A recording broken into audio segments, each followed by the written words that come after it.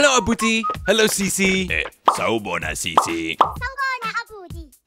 Sanibona bantwana. What are we learning today? Intombazane enhle. Oh, we're learning how to use beautiful to describe some people in isiZulu. Let's learn some new words first. The word for girl is intombazane. The word for boy is umfana. The word for woman is umfazi. And the word for man is indoda. So, Abuti, how do we say beautiful girl in isiZulu? Intombazane enhle. Okay, stop for a second. Let me explain. We know that intombazane means girl. So now we use enhle to say beautiful. We're actually saying girl that is beautiful. Intombazane enhle.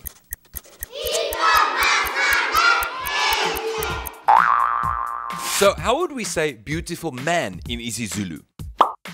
Indoda enhle. Very good. And how would we say beautiful boy? Umfana omuhle. Now, how do we say beautiful woman in isiZulu? Umfazi omuhle.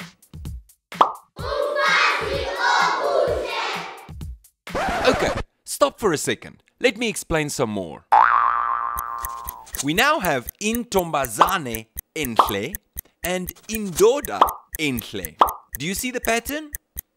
But we say umfana omuhle and umfazi omuhle.